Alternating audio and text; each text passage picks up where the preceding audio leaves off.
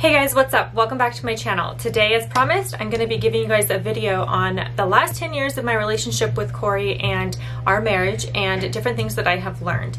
If you missed it, last week Corey posted a video on his perception as a man on how to handle a relationship. It was definitely a really good video, so if you missed it, make sure you stop watching this one, go watch that first, and then come back here. So, Corey and I have been together for 10 years. We've been married for almost 7. And it has been a learning experience just like everything else. And if you were to know us back 10 years ago, you definitely would think that we were crazy for trying to be together, and you would definitely not see us still married together with 2 kids and as happy as we are right now. So back then, Corey and I were alcoholics. Him more than me. I kind of just became an alcoholic, guilty by association kind of thing. He drank a lot, and I liked the nightlife. I liked to party, but drinking wasn't really my thing. But because he would drink all the time and I would get really annoyed with how he was when he was drunk, I would drink to get more drunk than him. And so for the first 5 or 6 years of our relationship, we were probably drunk the entire time, which is why I think it worked, because we had that common interest where we would both just like to go and party. And so if we were sober, we had very little in common. And I'm talking like, we don't like the same music, we don't like the same movies, we don't like to do the same things in our spare time, we don't have very many hobbies that are alike. We actually pretty much are different in every way you can think of. It's really crazy, actually. So oftentimes we would just drink, and then it was just, you know, a grand old time. It was fun. We did fight a lot. We would bicker back and forth constantly. We still bicker a lot, but in a more controlled fashion. But back then, like, we were kind of shitty to be around sometimes because we just weren't that great together. So for us to have lasted as long as we did, I don't even know how that happened. I think it comes down to Corey and I are both just extremely, like, hardworking people, and that even comes and translates into our relationship. So when I got pregnant with Cruz, this was 5 years ago now, it changed a lot of things. I obviously didn't drink that entire year, and we had a few hiccups where Corey got really, really drunk, and I would threaten to leave him. And I basically gave him an ultimatum of like, you stop drinking or I'm taking this baby and I'm bouncing. And it took a couple of those threats before he actually stopped, and it was because he was in Florida. During this time, he was an EOD technician, and he was in Florida doing some training, and he ended up just getting annihilated. He called me drunk from Florida, and at this time, Cruz was about 8 or 9 months old, and I think at that point I was just done. I was just ready for it to be over. I was like, I'm so over having to deal with this. I need somebody that, one, I can trust, that when they go on vacation that they're not going to be hammered the entire time. Like, how do I know what you're doing? It created a lot of trust issues. So that was really hard, but I gave him the ultimatum one last time, and I said, you either stop drinking or I'm taking Cruz and I'm leaving. And the difference between that time and the times before was that Cruz was there. Like, let's say most people when they're dating and it's not that great of a relationship, getting married just makes it worse. Having a baby on top of that just makes it like 10 times worse. With Corey and I, it's really weird because as we continue in our lives, things get better. So when we got married, it got better. When we had Cruz, it got better. And now we have 2 kids and it's getting better, but not without some hiccups along the way. So the difference of having Cruz there made a really big difference in Corey's perspective, and he wasn't willing to lose Cruz. Back in the day before Cruz was there, he might have been willing to lose me because at the time I was either just his girlfriend or I was his wife, but we didn't see each other the way we see each other now. Now it's completely different, and there's no way that I could see my life without him and vice versa. But back when you're dating, and you're just in the beginning of your relationship and there's no kids, you can always go, you can always leave. So Cruz made the biggest impact on his decision. That day, he decided, I'm gonna get help and I'm gonna stop drinking. And I said, okay, well, prove it to me. And since that day, he has not had a sip of alcohol. So I'm so happy and so proud of him. And then I just did it just to be supportive because I'm not gonna drink in front of him, and I don't care about it enough to do it anyway, so I just stopped too. So that being said, the drinking was a huge part of our relationship, and so we went from being complete alcoholics to, like, what do we do now? What do we do when we want to have fun? What do we do like when people want to hang out with us or when we have free time or on vacations. It was a very, very hard adjustment, in addition to Corey getting into a new field, in addition to having a new baby, living in Hawaii at the time. There was a lot of moving parts at the time, so it was a lot of change as usual. We had to rethink a lot of things because it forced us to get to know each other. So it's kind of weird because at six years of our marriage, or 6 years of our relationship, we were really just then forced to get to know each other on a sober level. And knowing somebody on a sober level is a lot different than just being trashed with them all the time. So it forced us to work through a lot of the stuff that we had as individuals. And it all started with fitness. You know, that's how we got into fitness, was we went from drinking to bodybuilding, and that's how that whole fitness thing started, and also because I had Cruz. So once we started to change our habits from living that life to a more fitness-based life, little by little, we just started making small improvements. And a part of that was improving our relationship together. So Cruz was definitely a game changer in our lives, not just because we had a baby, but because he is the reason we are where we are today in terms of our fitness, in terms of our success in business and our marriage, everything. That little boy has no idea the changes that he has made in our lives. And so basically the last 6 years before Cruz, it was just a wild realistically mess. The last 5 years have been amazing. They have been the best years of my life because I've been with Corey, and because we have had a little family unit, and we've been working every single day since the day we got sober to be better in our lives and be better as individuals, so in turn we could be better together. And I think what happened was we had the lifestyle change in terms of our fitness, and when you change your lifestyle for the better in that way, yes, it's hard, but you're gonna have positive things come from it. So it started to shift our mindset. It started to shift the way we viewed things. It started to shift who we hung out with. We started shifting all areas of our lives, and that was really helpful for our relationship. And so individually, we spend a lot of time in our self-development, and we're very, very aware of our own issues and things that we bring to the table that we need to work through. And we are very communicative about pretty much everything now, but it has taken us a really long time to get here. And we have, I know that Corey mentioned in his video, we've been going to therapy. I started going to therapy when I first got postpartum depression, and that was after Stevie. So 4 years after having Cruz was when we went to therapy for the first time. That was because he didn't know how to help me when I was having my episodes of panic, or when I was having really bad anxiety, or he just didn't know how to respond to me because our communication styles are so different. It's already difficult for him and I to communicate when I'm not an emotional wreck. So you throw that onto it with the adjustment of having from 1 kid to 2 kid, buying a new gym. There was just so many things at that time that of course it weighed down on us. And so I immediately reached out to my doctor for help for personal reasons. I was like, yo, I need some help. I need medication, or I need therapy. I don't know what's happening, but I'm not okay.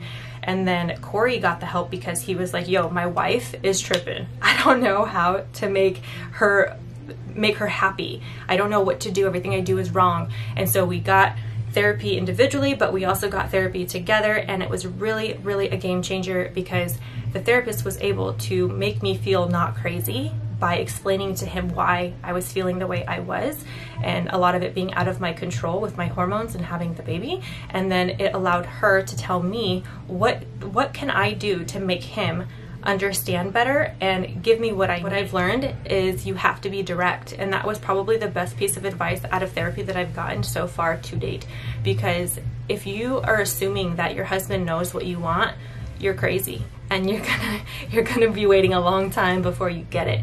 And I know that because I've always done that. I take everything personal, expect you to know what to do. I drop cues thinking like, okay, obviously he knows what I need, and that's just not the case. That's just not how it works. You have to be very direct. So my therapist said, make sure that when you want him to pick up Cruz from school, instead of saying, oh, I have to pick up Cruz from school today, and just start bitching about it, say, hey, do you mind picking Cruz up from school today?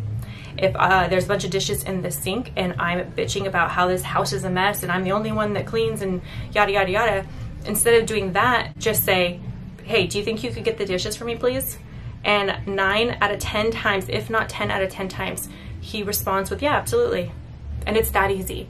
But it took like, how long for me to learn. It took me so long to learn that if you just ask for what you want, or you tell your significant other what it is that you need or how to respond to you, then they can deliver it. But if you try to give them this guessing game, like, you're going to be sitting in that place for a very long time. And again, people communicate very differently, so you have to tell people what you want sometimes. And this goes for any relationship, but you can't expect people to know what you want and what you need and how to respond to you. So for me, I have to be direct, and I have to say, this is what I need from you. And this includes when I'm feeling like, if I'm having anxiety or anything. Like recently, there was an episode on November 15th specifically that I had like 5 panic attacks in that day, and Corey and I were fighting, and he triggers my anxiety more than anybody. So if Corey and I are not well, I am not well, and not well, like really bad. He has the ability, because of how much I love him, to impact me very, very heavily. So we were arguing that day, and it just made me more anxious, and it really shot me down this like dark place. And one thing led to another, and I ended up having a really bad anxiety attack, and I had to like call the Kaiser crisis line, and I had to go get medication and see a therapist that day. Like, it was just a very traumatic experience to say the least.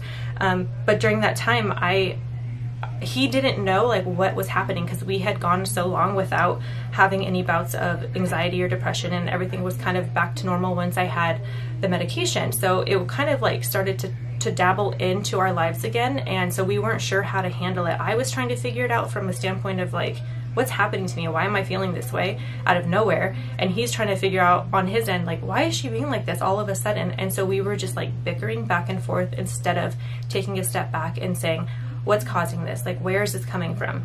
So with Corey, that day with Corey, I had to really check myself and be like, okay, once I was able to calm down, I sent him a text, and I was like, look, I know that I'm being crazy right now. I don't know why. It feels really real, and I just need you to tell me that it's okay and that you're going to be there for me. I don't need you to fix it. I don't need you to do anything else. Please just treat me as good as you treated me when you found out I had postpartum, and you basically dropped everything for me. That's what I need from you. And the response was done. And he did. A year ago, I would have just continued to bitch and cry and moan and expect him to just pick up the cues. And a year later, now I'm able to tell him, like, this is exactly what I need from you. And then he can deliver. The whole divorce thing, so Corey and I, when we were dating, obviously there wasn't a divorce, but when we initially got married before cruise, I'm pretty sure we would threaten divorce, like if we got into a fight or whatever, and we obviously never did anything about it. But once we had cruise and we really got into this really good place in our lives, we never have threatened divorce. That's definitely been like the D word, like you don't say it unless you really mean it. But that just goes to show how bad things got just a couple of weeks ago, or a month ago now-ish. And I should have kind of picked up on these red flags. Looking back now, I can see it. But, you know, while I'm in it, I couldn't see it. But there were a lot of little things that I was creating in my head, and I was nitpicking at him, and I was starting to get really insecure, and I was getting jealous. I just started to build up these stories in my head, and on the receiving end, Corey was just like so confused as to what was happening, and I'm over here creating these stories in my head, and I think that they're real. So I'm just like being a total biatch to him. I'm nitpicking and I'm bitching at him, and he can't do anything right. It's just like this really, it's just this really shitty time. And we would go a couple of hours without talking to each other, and it was just really awkward. There was a lot of little red flags that I should have picked up on that I didn't at the time, but it just got to be so bad that I actually checked into a hotel, and I have never done that before, but I checked into a hotel, and I just was like, I need to be away from him. And he was like, go for it. So we were both like just needed some space, and I'm still surprised that I did it, because it's something that I never have done before. But I went to a hotel and I picked up Stevie. He took cruise, and I stayed in the hotel, and then we kind of fought via text, and then I called him that night and we talked, and it was kind of like the conversation didn't end well. I hung up on him and I was crying, and I cried myself to sleep. And then the next day he had said to me that the only way that he was going to talk to me is if it was in front of a therapist, because I was being delusional, and he just wasn't going to even entertain anything that I was saying, which looking back is fair. So that day, I had messaged a bunch of therapists, and I had found Jessica, who I've talked about, and I sent her a text, and I was like, we really, really need you. Like, we're in a really shitty fight right now, and I need somebody to talk to we need somebody to talk to. So she scheduled us the next day. That whole day, we kept trying to like communicate, but we would end up fighting. Like, it was something as little as he asked me to go to lunch. I said yes. I texted him when I was ready to go to lunch. He had a client. I was like, well, why wouldn't you tell me that you have a client? Because now I can't go to lunch with you. Do you not really want to go to lunch with me? It was like so dumb like that. So we bickered all throughout the day. Got to the point where we were like, look, let's just not talk until 3 o'clock when we have our therapy session. So we did. We go to the therapy session. He pulls up, like, I give him a hug. It's really awkward, and like, we're just in a really weird place. It's very unfamiliar and uncomfortable. And we have our session, and it just felt like we both needed to just like release everything and have a little bit of guidance on like, what the fuck do we do? I don't know where all of this is coming from. I don't know how to handle it. There's so much pressure from every direction. And so our therapist was really able to kind of pinpoint different things that we can do. And it all started with, you got to take care of yourself. You have to control your own actions, that you cannot control anybody else's actions. And if you both can take ownership of yourselves, then collectively you will do well together. That was really hard for me, because owning up to stuff, I guess, isn't really, I'm not that great at it. I'm working on it for sure. Corey's definitely gotten better, and we both are so headstrong and we can be so combative that it makes it very difficult at times. But we were able to, even when we were able to leave that session and we felt better, we hugged, we gave each other a kiss, and everything was really great, you know, for the next like 48 hours. Because we were kind of on a high from therapy, like, okay, everything's going to be okay. My anxiety started to go away. So things started to look up, but it wasn't, I mean, it lasted maybe like 3 or 4 days, and then we got back into these bickering little fights, and it just got to the point where we were like, okay, we can't stop therapy. So we continued to go, and we still continued to go. But I think that what really helped is the fact that we're both willing to really work on ourselves. So I decided to see a therapist outside of our marriage counseling, just to work through whatever it is that causes these things for me. And I know that it does have to do with postpartum, but I also know that I'm extra vulnerable to postpartum depression because of, I guess, the stuff internally that I haven't dealt with yet. From what my therapist says, is she says that I have abandonment issues and that I have trust issues and insecurities because of maybe my childhood or things that have happened to me, or there's various reasons we're a product of our environment. And so I need to work through that before I can expect Corey to work through my things.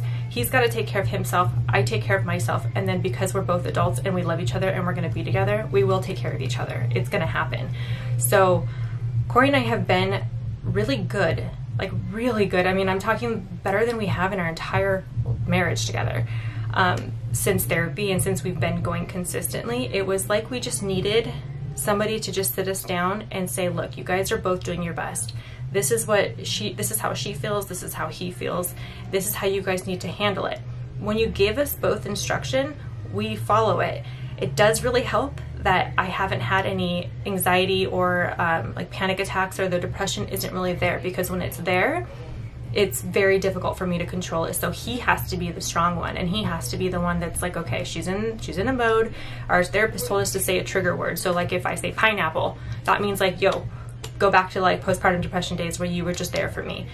But it's just, he has a hard time like differentiating between, are you just being crazy? Are you gonna start your period? Are you being emotional for no reason? Like, he doesn't know, because it's kind of like the boy who cried wolf with me, because I'm always emotional.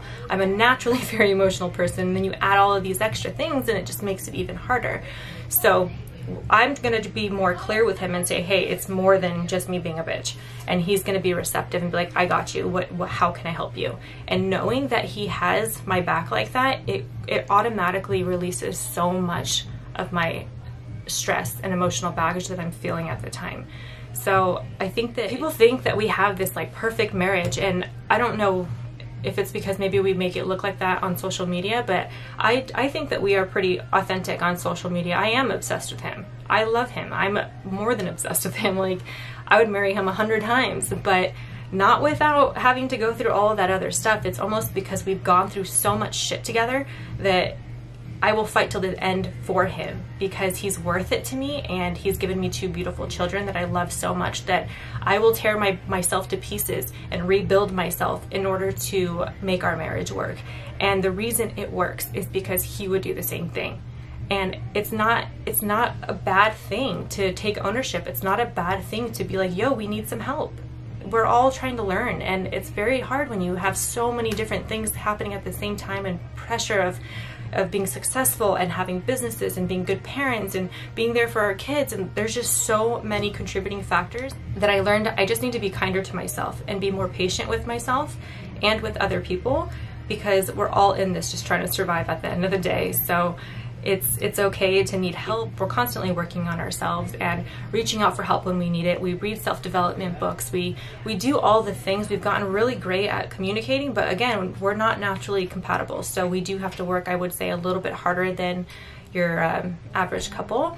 But that just goes to show that if we can do it, I promise you guys, anybody can do it. You just have to take ownership for your own stuff, and you have to be consistent with it. The problem is most people want to do it, but they don't do it at the same time. So one person's like 110% in, and then their spouse isn't. And so it makes it difficult. So that person reverts back to their old tendencies, while this person's like, okay, I'm on board now. And it's like, you have to get on the same page and be like, ready, set, go, we're going to do this. And even if he starts to fall off, I have to guide him back and say, remember when we talked about this? Or remember that this is what you told me to do the next time this happened. So I have to be strong instead of just wanting to cry or get mad. I have to fight those urges, and I have to reel him back in, because it's like we're retraining how we work together as a unit. And he does the same thing. There have been times where during my therapy sessions, she said, you know, make sure that if you feel that she's on edge or she's starting, you see triggers, that you kind of just like put your hand on her knee and just be like, hey, let's just take a couple of deep breaths. And while you're in therapy and I'm calm and he's calm, that sounds like a great idea. But when I'm in a state of anxiety or panic attack and he puts his hand on my knee and says, you just need to take a couple deep breaths, I look at him, I'm like, are you fucking crazy? I can't take a couple of deep breaths right now. And I just start like freaking out on him. So I have to be strong enough to be like, okay, he's right. He's right. I have to take a couple deep breaths, and then I have to take a couple deep breaths, and I have to, that's the only way that it's gonna work, is if you fight those urges, and you have to do it in the moment. You have to correct that mindset in the moment, and it's hard. It's really fucking hard, you guys. Like it's really hard, but my purpose behind it is so strong that I'm willing to go through it. And I'm gonna fuck up, I'm gonna mess up, and there are gonna be times where I still flip my shit on him.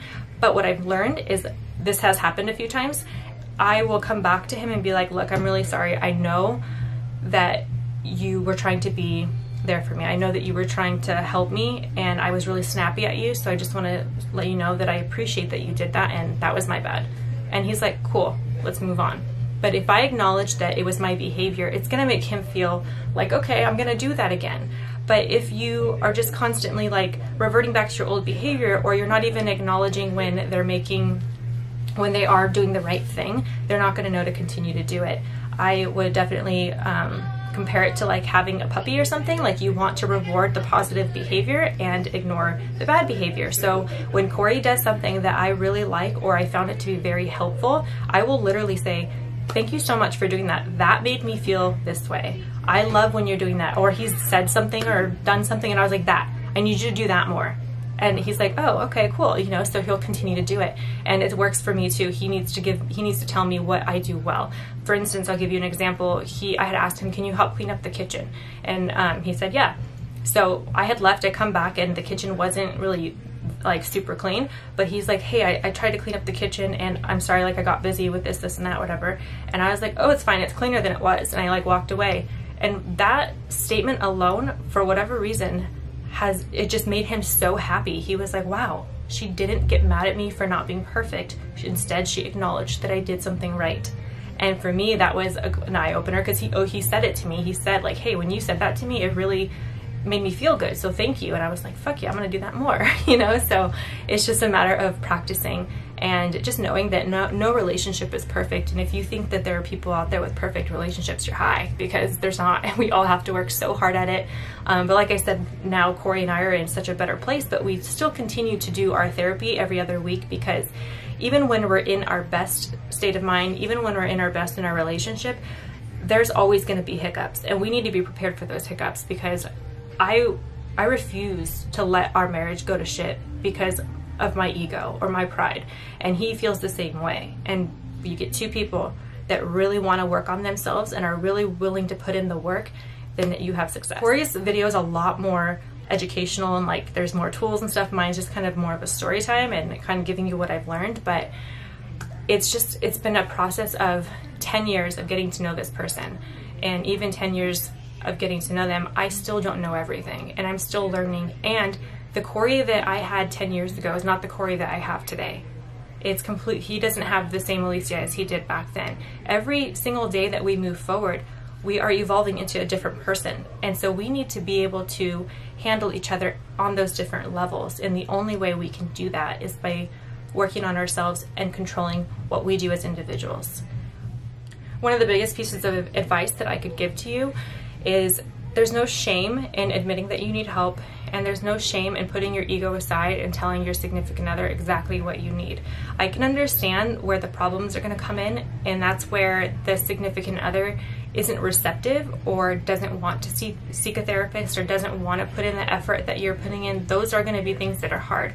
But you got to remember, like, think back to when Corey and I were first dating, like, and when we were first married, we were at different levels at all times, and we were kept trying to align, and it just like wasn't working, but we didn't quit, and we kept trying. And then it's like, once we got a clear state of mind, once we got sober and we started focusing on fitness, it just made it easier for us to align. And even now, we still get off of alignment at times. We still find ourselves in different areas, but we're able to kind of ground ourselves again and then move forward. So I understand that it can be difficult when your significant other is not game or isn't on board as much as Corey is, but that doesn't mean that it gives you the right to stop trying. That's still your obligation. That's your job, is to take care of yourself and do what's best for you, so you can be a better mom, a better wife, a better husband, a better dad, so you can do those things. You're responsible for yourself and your own actions. You cannot blame anybody but yourself if you are not a happy person right now, because you have to be making those changes for yourself, and you need to be seeking help to make those changes. There's no such thing as, well, I grew up this way, or I got told this. There's no such thing as excuses when it comes to self-development. We're all brought up differently. Some of us were brought up in a really shitty environment. Some of us were brought up in a great environment. Some of us had shitty role models. Some of us had great role models. There's just so many variables. You can't use that to determine your future. What you can do is control the now. And that's all you can control. And if you can grasp that idea and actually implement it and change that mindset, then you will have a very happy, happy life. It's not going to go without hiccups. It's not going to go without trials and tribulations. It's going to be a challenge. Everything is. But it's going to suck if you don't get the help, and it's going to suck if you are getting the help. It's just going to suck less if you get the help. So you pick your heart. Eventually, it won't suck anymore, and it'll be a really great relationship. Just end up being happier, because along the way, you're improving yourself. If you don't get help and you do the alternate route, then along the way, you're getting worse and worse and worse and worse, and eventually, you either end up breaking up with the person or leaving the person or hating yourself, or you've just developed all these really bad habits. There's just nothing good that's going to come from that. You want to focus on the things that you can control, and you want to better your life every single day. We have one life to live. You're going to be with one partner. Why not enjoy it? Why not love that person and can't wait to get home to them and want to spend time with them and have kids? You need to feel so confident in yourself because of how much work that you've put in, that you feel so good about yourself, that you know, I'm bringing something to this table. And if he does the same thing, then you guys will both have something to offer.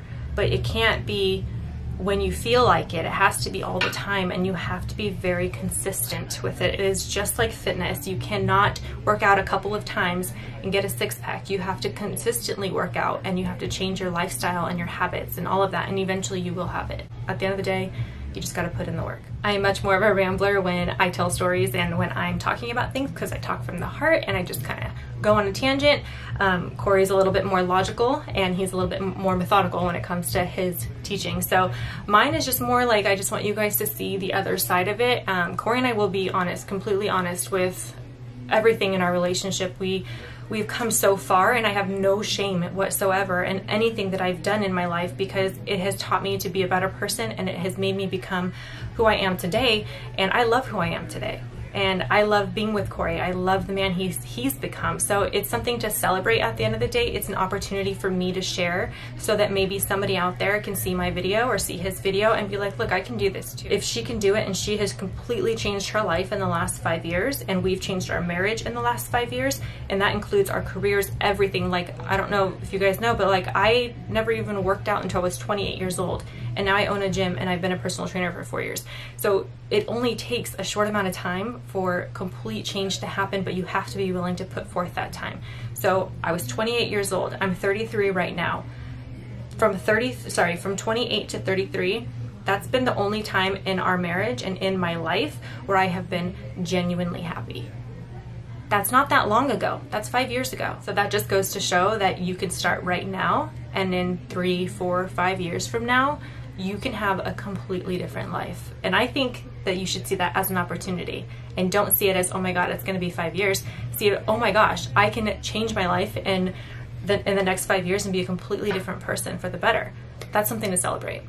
So hopefully you guys got something from that video. I really appreciate everybody's support and the comments that you guys give on our videos and for watching Corey's video. We really just want to show you guys that nobody's perfect, and we're here working our asses off to be together and to run our businesses and take care of our children. And we do have fights just like everybody else. We do say things we don't mean just like everybody else, but we are working towards being better.